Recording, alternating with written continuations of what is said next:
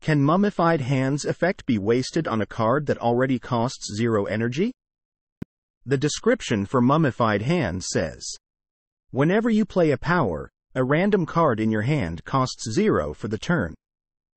Is it possible for Mummified Hand's effect to be wasted by targeting a card that already costs 0 energy like Miracle or Consecrate? Question from user Stavojik at Stack Exchange. Answer. According to the Slay the Spire wiki, no. As with other effects that reduce the cost of a random card, Mummified Hand will never waste itself by targeting a card that already costs 0. This includes skills affected by corruption, and holds true even when it triggers from playing corruption itself.